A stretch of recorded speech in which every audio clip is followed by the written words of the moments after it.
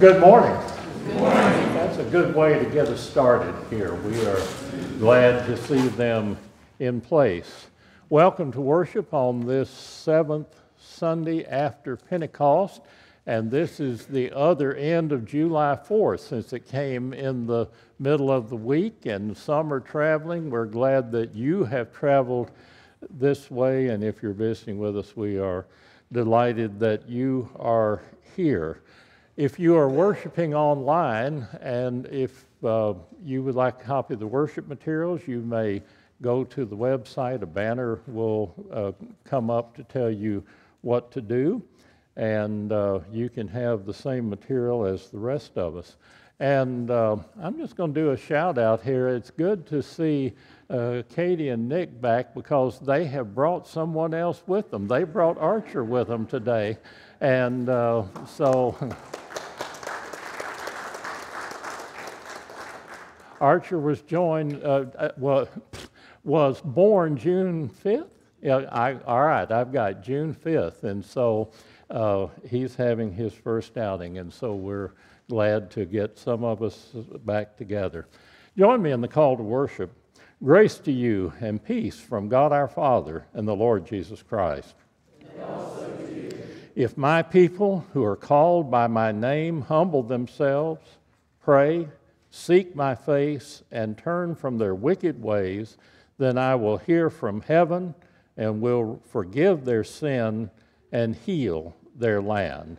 Our opening hymn is number 8, Eternal Father, Strong to Save.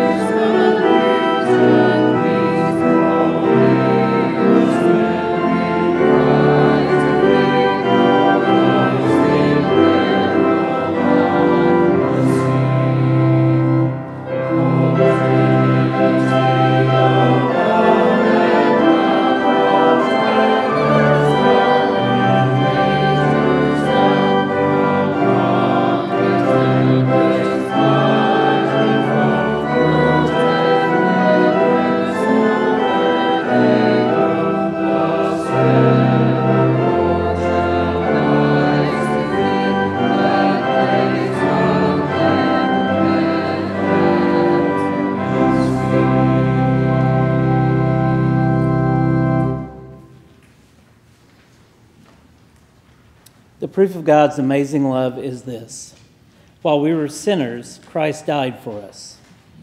Because we have faith in him, we dare to approach God with confidence. Trusting in God's grace, let us confess our sin. Almighty God, you led people to this land, and out of conflict created in us the love of peace and liberty. We have failed our heritage, neglecting rights and restricting freedoms. Forgive the pride that prevents us from seeing our own shortcomings. Forgive the division caused by prejudice and greed. Have mercy on the heart of this great land. Help us to be compassionate, fair, and helpful to each other. Raise up in us right patriotism that sees and seeks this nation's good, through Jesus Christ our Lord. Amen. Hear the good news.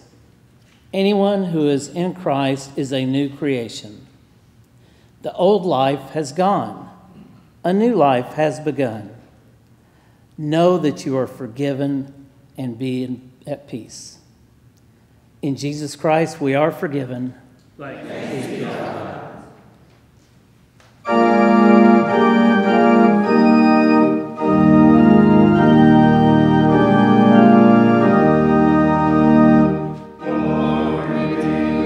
Father, and to the Son, and to the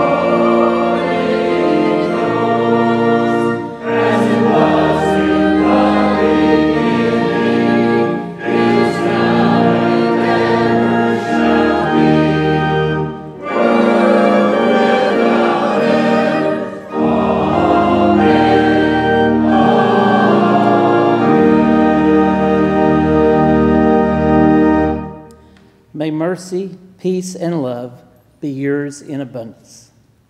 The peace of our Lord Jesus Christ be with you. And also with you. Please share the peace with those around you.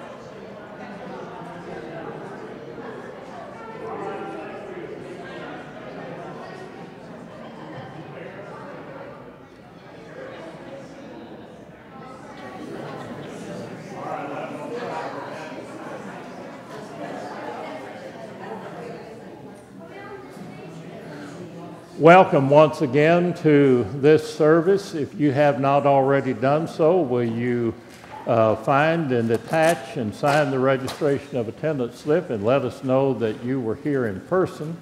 If you are worshiping with us live online, if you will use the comment line, then we will have a record that you were with us. We are always excited about seeing who all was with us live. And of course, there are many, many others that are with us afterwards, and if so, you're part of the deal here. Today, there's a couple of things going to happen after church. One is there will be a brief called meeting of the session for the purpose of receiving new members, and that meeting will be in the conference room. And then for the rest of you, and we're going to join it, there is a 4th of July lunch out in the gathering area, and so we invite you to stay and to be a part of that. Going down the list here, that the Finance Committee meeting is going to be delayed 1 week, but on Tuesday morning, the card crew is going to meet, and they, instead of designing cards, are going to finish designing markers for the hymn book. So we're going to have custom-made markers to keep your place in the hymn book, thanks to the card crew. Now, I am trying to read something, and I just said what I'm trying to. If you saw my writing, you would not be surprised at what. We have begun an emphasis in lieu of our school drive. You've seen it in the news, e-news. Oh, you've read the e-news, haven't you? So you have seen it, and you've seen it in the newsletter, and you remember that we talked about it last week, but we are buying a kind of calculator for the schools in lieu of our usual school supply drive for Presbyterian Children's Home and Services, and so we invite you to remember that. And while we are doing that, we would also tell you that we had, for this month, we had about a 3-week emphasis on special offering for helping hands in honor of Cheryl Taylor's retirement. You all have produced a little over $2,000 in that. So there are a lot of hungry people that will be grateful for what you have done. So well done, good and faithful servants. Our readings today, we are doing a balance and understanding that our emphasis upon the celebration of our faith heritage and our nation, and our music relates to that, some readings relate to that, the scriptures relate to that, and hopefully the homily. A homily is supposed to be a short sermon, and that's my story, and I'm sticking to it. And so don't look at your watch and to say that I didn't make it. But in any case, we are going to proceed to that as Dennis leads us in our scripture and other readings.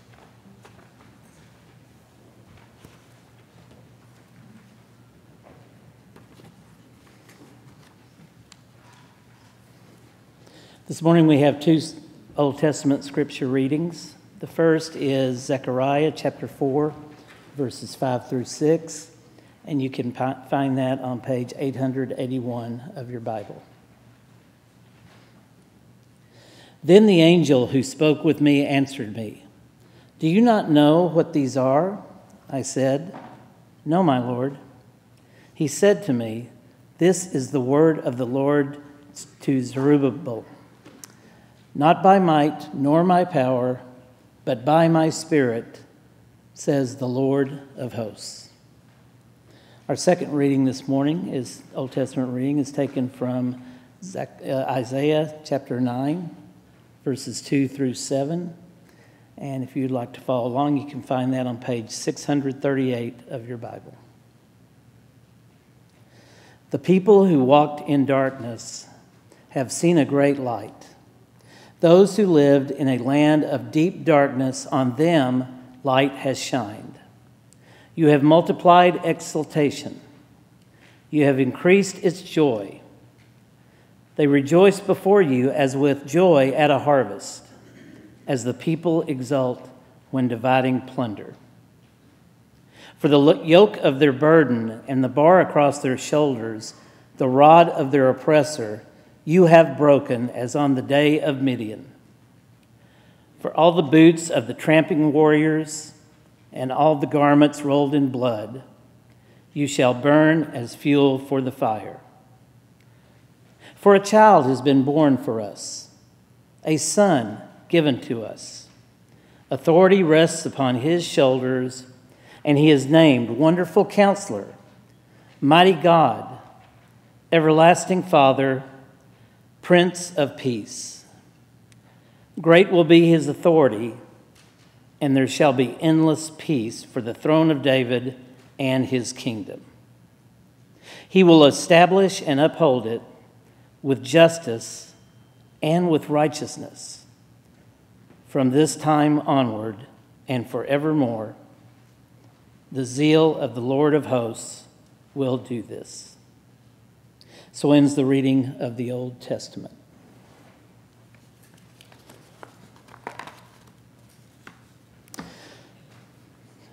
The Spirit of Liberty, a speech given by Judge Learned Hand in 1944 in celebration of I Am an American Day. We have gathered here to affirm a faith in a common purpose, a common conviction, a common devotion. Some of us have chosen America as the land of our adoption. The rest have come from those who did the same. For this reason, we have some right to consider ourselves a picked group, a group of those who had the courage to break from the past and brave the dangers and the loneliness of a strange land. What was the object that nerved us, or those who went before us to this choice? We sought liberty, freedoms from oppression, freedom from want, freedom to be ourselves. This then we sought. This we now believe that we are by way of winning. What do we mean when we say that the first of all we seek liberty? I often wonder whether we do not rest our hopes too much upon constitutions, upon laws, and upon courts. These are false hopes. Believe me, these are false hopes. Liberty lies in the hearts of men and women. When it dies there, no constitution, no law, no court can even do much to help it. While it lies there, it needs no constitution, no law, no court to save it. And what is this liberty which must lie in the hearts of men and women? It is not the ruthless, the unbridled will. It is not freedom to do as one likes. That is denial of liberty and leads us straight to this overthrow. A society in which men recognize no check upon their freedom soon becomes a society where freedom is the possession of only a savage few, as we have learned to our sorrow. What then is the spirit of liberty? I cannot define it. I can only tell you my own faith. The spirit of liberty is the spirit which is not too sure that it is right. The spirit of liberty is the spirit which seeks to understand the mind of other men and women. The spirit of liberty is the spirit which weighs their interests alongside its own without bias. The spirit of liberty remembers that not even a sparrow falls to earth unheeded. The spirit of liberty is the spirit of him who, near 2,000 years ago, taught mankind that lesson it has never learned, but never quite forgotten, that there may be a kingdom where the least shall be heard and considered side by side with the greatest. And now in that spirit of an America which has never been and which may never be, nay, which never be exempt as the conscience and courage of Americans create it, yet in the spirit of that America which lies hidden in some form in the aspirations of us all, in the spirit of that America for which our young men are at this moment fighting and dying. In that spirit of liberty and of America, I ask you to pledge our faith in the glorious destiny of our beloved country. And we have hymn 339.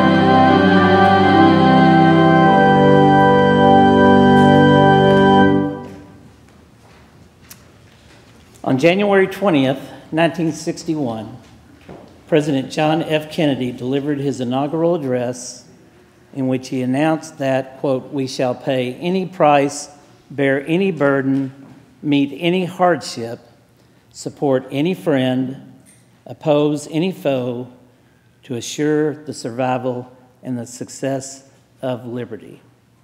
I'm going to read some excerpts from it. Most of you know I'm a history teacher, and I wanted to assure you all that each student I've had has studied this speech when they have finished my class. We observe today not a victory of party, but a celebration of freedom, symbolizing an end as well as a beginning, signifying renewal as well as change. For I have sworn before you and Almighty God the same solemn oath our forebears prescribed nearly a century and 3/4 ago. The world is very different now, for man holds in his mortal hands the power to abolish all forms of human poverty and all forms of human life. And yet the same revolutionary beliefs for which our forebears fought are still at issue around the globe. The belief that the rights of man come not from the generosity of the state, but from the hand of God. Let every nation know, whether it wishes us well or ill, that we will pay any price, bear any burden, meet any hardship, support any friend, oppose any foe, to assure the survival and the success of liberty. In your hands, my fellow citizens, more than mine, will rest the final success or failure of our course. Since this country was founded, each generation of Americans has been summoned to give testimony to its national loyalty. The graves of young Americans who answered the call to service surround the globe. Now the trumpet summons us again, not as a call to bear arms, though arms we need, not as a call to battle, though embattled we are, but a call to bear the burden of a long twilight struggle year in and year out, rejoicing in hope, patient in tribulation, a struggle against the common enemies of man, tyranny, poverty, disease, and war itself. In the long history of the world, only a few generations have been granted the role of defending freedom in its hour of maximum danger. I do not shrink from this responsibility. I welcome it. I do not believe that any of us would exchange places with any other people or any other generation. The energy, the faith, the devotion to which we bring to this endeavor will light our country and all who serve it, and the glow from the fire can truly light the world. And so, my fellow Americans, ask not what your country can do for you, ask what you can do for your country. My fellow citizens of the world, ask not what America will do for you, but what together we can do for the freedom of man.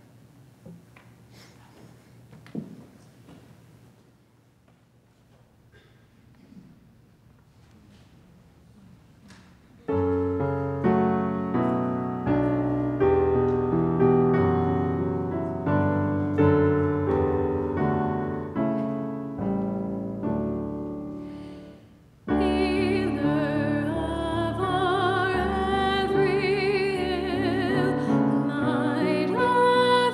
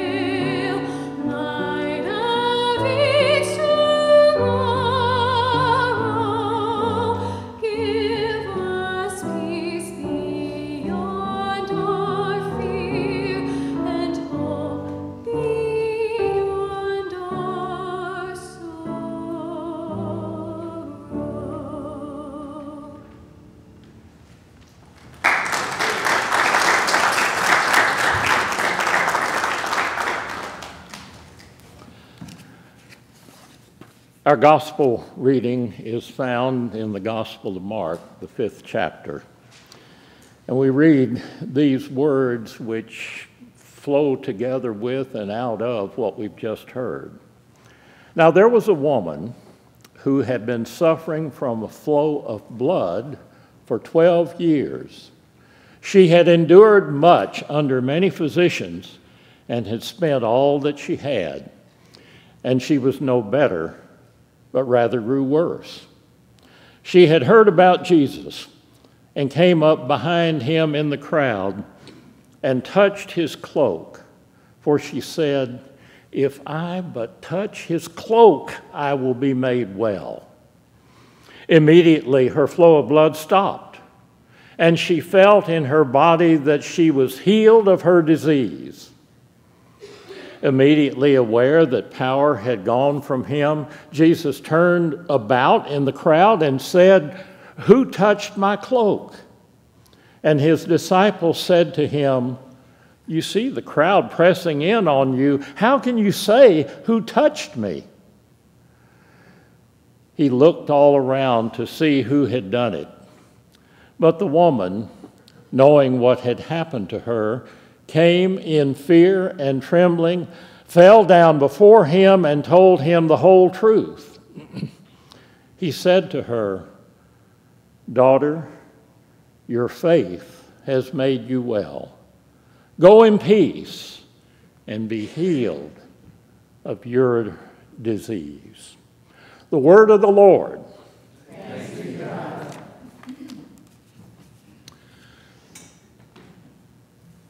The question and the challenge is what to do at this point in the service. In a homily at that. Most churches will do some of what we're doing here in today's worship service, including the celebration of the heritage of our nation and prayers for the nation. Many of the public celebrations, though through the close of last Thursday evening, have referenced a Christian heritage and or invoked the name or the presence of God.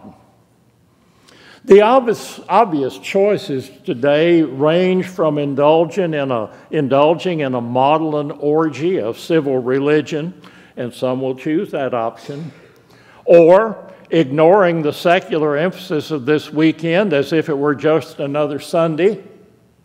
Some will choose that option. Or try to take an opportunity to weave the two emphases together in a homily. It is said that fools rush in where angels fear to tread, so I'm ready to plunge resolutely forward. Just how do church and state really relate according to the ideals of our nation? We tend to hear a mixture of truths and half-truths and myths. July 4th celebrations are about the founding of the nation and the struggle for independence. The motivation and the financial support for early exploration and immigration to this continent were primarily related to business emphasis. It seemed a profitable thing to undertake. Many of their own early settlers brought their own expressions of the Christian faith with them. Others, such as the Puritans, were looking for a place where dissent from established churches could be pursued without persecution. In a place remote from the dominance of the traditions of the old country, there grew up a laboratory for the formation of a new style of government, later characterized as government of the people, by the people, and for the people, that placed more emphasis on the rights and the dignity of the individual. The rights of life, liberty, and the pursuit of happiness included a choice of one's religion and how or whether it is to be exercised. A few years ago, somebody referred me to a piece on the internet reporting on part of the Maston Christian Ethics Lectures at Hardin-Simmons University's Logsdon School of Theology. Now, the speaker for this series was Brent Walker, a Southern Baptist, citing, and his was the subject of, the top 10 lies that we hear about church and state. Of course, this is a homily, so I'll just try to lift up and paraphrase a few of the 10. And here's the first one. Our nation's founders were born-again, Bible-believing evangelical Christians, or our founders were enlightened rationalists who worshiped the goddess of reason, or our founders were deists who posited a watchmaker god and were suspicious of religious enthusiasms. It's difficult and dangerous to generalize about the religious beliefs of the founders of this nation. All of the above would be true if we take them as a whole. They were all over the spectrum. Some might have been guests in a megachurch pulpit or invited to give the commencement address at Liberty University, but a goodly number of them would have been shunned. So, as Brent Walker put it, we can say with confidence that they were committed to ensuring religious liberty rather than enshrining their own religious opinions. That may or may not have been the spirit in which some groups arrived, but it was where they had come by the time they got things down on paper in this new world. Here's another one. The United States is a Christian nation. Walker says this is a whopper. The United States is not a Christian nation either in law or in fact. No one can deny that by nature Americans are religious people. But the Constitution is a secular document. We do not, he says, have a Christian theocracy. We have a constitutional democracy in which all religious beliefs are protected. In the old world, the monarch or the leader was often described as the defender of the faith. In our nation, leaders may well be informed and guided by their faith, but neither the current administration or the one that preceded it or the one before that and so on either defines faith, thank God, nor promotes it. The great ends of the church, which is found in our Presbyterian USA Book of Order, reminds us that in our understanding, this is the commission that's given to the church. Here's a third one. Church-state separation only keeps the government from setting up a single national church or showing preference among denominations or faith groups, but not from aiding all religions on a non-preferential basis. Although we're told that an early draft of the First Amendment singled out banning of a national church, Congress repeatedly declined to narrow the scope. So the First Amendment reads, Congress shall make no law respecting an establishment of religion or prohibiting the free exercise thereof, or abridging the freedom of speech or the press or the right of the people to peaceably to assemble and to petition the government for a redress of grievances. And here's the last one I'll deal with out of the 10. And that is the 10 Commandments form the basis of our legal system. Actually, only 3 commandments, the ones against killing and stealing and bearing false witness, are subjects of our secular law. The other 7 are religious.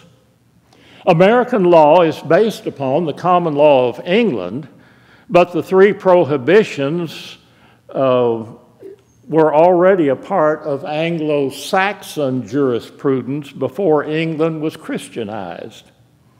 Numerous documents that influence the U.S. legal system say little about religion and nothing about the 10 Commandments. Well, that gives us a notion. And yet, most of our nation founders were Christians according to their concept of being a Christian, just as Christians today have differing ideas about the application of faith to life. That's why most church assemblies squabble a little whenever they get together. So I go back to the original question of where the balance of civil religion and the Christian religion. Where do they separate? And where do they come together? Well, in thinking about all of this and in reviewing it, I thought about the little incident that we read from Mark's gospel today. Jesus had become known as one who could heal.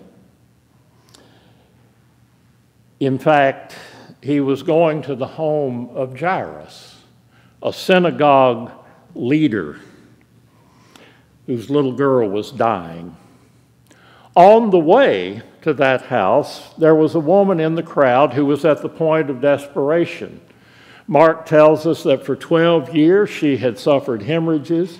She had been to every doctor that was available, and she had spent all that she had. And Mark adds this interesting editorial comment. She had endured much under many physicians, and often that has been true.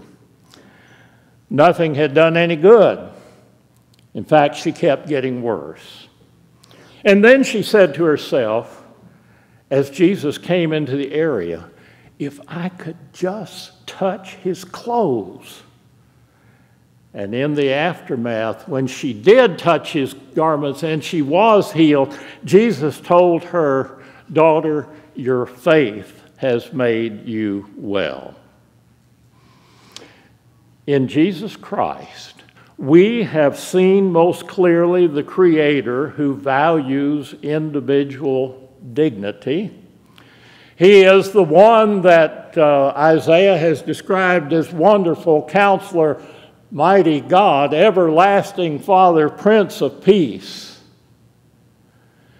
And we believe it is under the influence of the revelation that one, professing Christian or not, can come to the conclusion that we hold these truths to be self-evident, that all men and women are created equal, that they are endowed by their Creator with certain unalienable rights, that among these are life, liberty, and the pursuit of happiness. You see, I believe that the great strides forward in this nation's history have been made when we have touched the hem of Christ's garments, and our faith has made us well. I believe that when we turn back to these ineffective physicians of human ignorance and greed and self-interest, then we embarrass ourselves as a nation. And when done under the banner of religion, we have besmirched and belittled the name of Christian. So here we are surrounding July 4th, 2024. We swell with justifiable celebration at those times when, in our formation of a nation, we have reached out in faith and have been made well from some inherited human ills. We admit with justifiable contrition when we have ignored the ideals of our faith or have used it for self-serving purposes. We pray with justifiable faith that we remain true or return to our highest ideals as a people for those we elect or allow to lead us and for better days ahead. The Christian faith works only when it is freely chosen. We cannot wish to have it coerced or imagine it should be gained by osmosis in an imagined Christian society. We live in a nation that gives opportunity to freely choose, freely follow, freely share. His truth is still marching on. So today I wonder what greater things lie ahead if we just recover or just find or just have the faith to reach out and touch this Christ that he might make us well. Thanks be to God. You know, something in my throat today, and I'm going to have a hard time with it, but there was a song that I actually heard from a Pentecostal person. You might as well learn it. I'm going to squeak it out, and then if you'll squeak it back after me with each phrase, and we'll see if we can learn it together. And it goes like this. Oh, it is Jesus. Oh, it is Jesus. Again. Oh, it is Jesus. Oh, it is Jesus in my soul. Oh, it is Jesus in my soul. For I have touched the hem of his garment. For I have touched the hem of his garment, and his love has made me whole. And his love has made me whole. Now all of it. Oh, it is Jesus. Oh, it is Jesus. Oh, it is Jesus in my soul. For I have touched the hem of his garment, and his love has made me whole. Well, that's an affirmation of faith, but let's stand and let's say this one. That is an affirmation that we've been using for at least 1,000 years, and these are the words. I believe in God, the Father Almighty, maker of heaven and earth, and in Jesus Christ, his only Son, our Lord, who was conceived by the Holy Ghost, born of the Virgin Mary, suffered under Pontius Pilate, was crucified, dead, and buried. He descended into hell. The third day he rose again from the dead. He ascended into heaven and sitteth on the right hand of God the Father Almighty. From thence he shall come to judge the quick and the dead. I believe in the Holy Ghost, the Holy Catholic Church, the communion of saints, the forgiveness of sins, the resurrection of the body, and the life everlasting. Amen. Please be seated.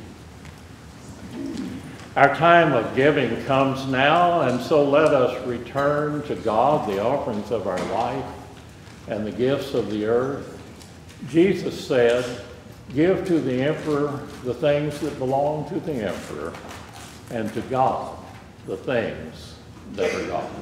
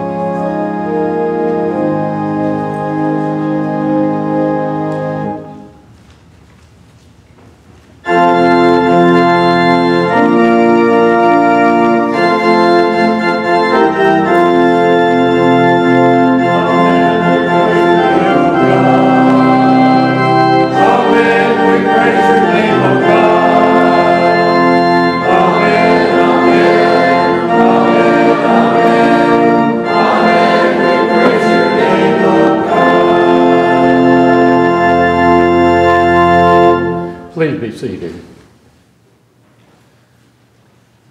Lift up your hearts. For our nation, the church, and the world, and all in need, let us pray to the Lord, saying, Lord, in your mercy,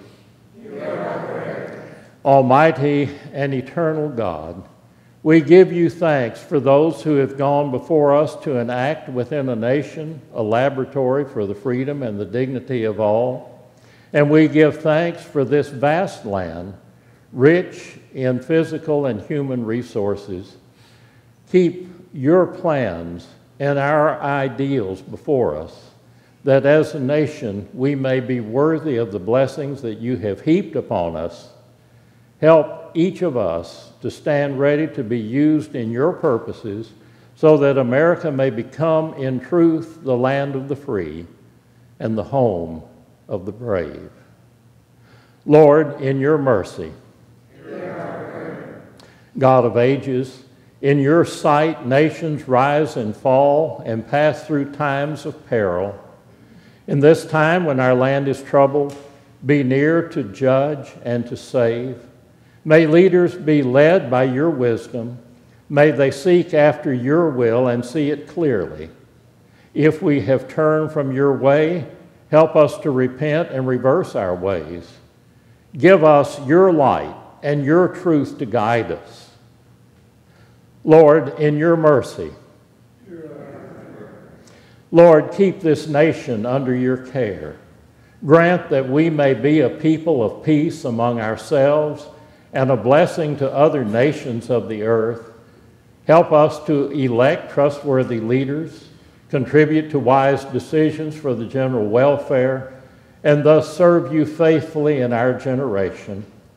Bless and guide the courts and magistrates of our land.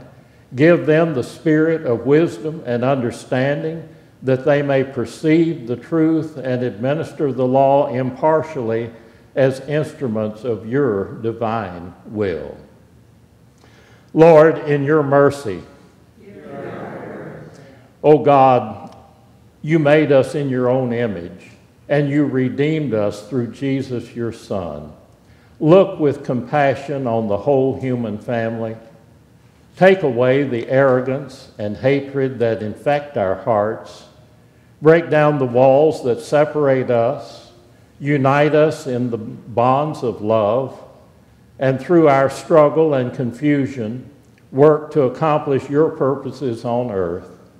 Be with those whose lives are troubled and shackled by infirmity and pain, by mistrust and cynicism, by injustice and oppression, and guide those who, by your Spirit, heal our physical and emotional diseases, those who teach and counsel, those who protect our lives and our freedoms. Lord, in your mercy, Lord God, you look deep within our innermost resources of our hearts. In our silence, look within and hear the cries of our deepest need.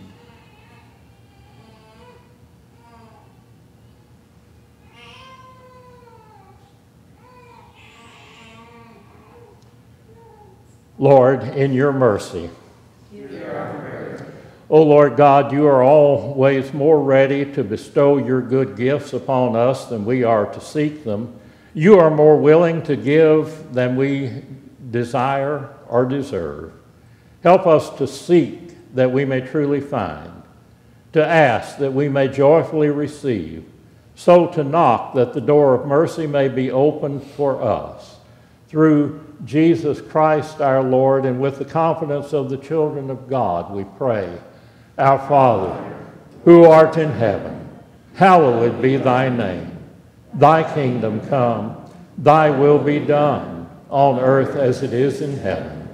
Give us this day our daily bread, and forgive us our debts as we forgive our debtors. And lead us not into temptation, but deliver us from evil. For thine is the kingdom, and the power, and the glory forever. Amen. Our concluding hymn is 337, My Country 'Tis of Thee.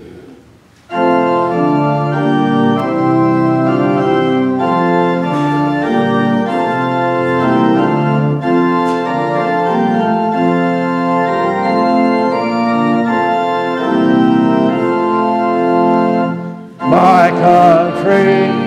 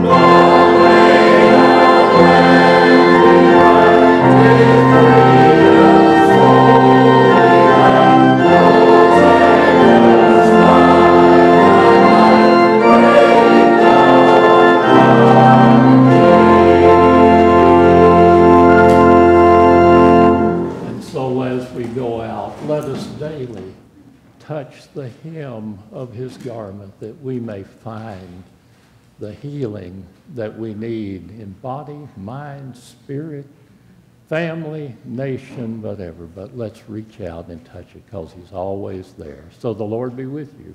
And also with you. May the Lord give you peace at all times and in all places and in every way. And the blessing of God Almighty, Father, Son, and the Holy Spirit be with you and remain with you always. Amen.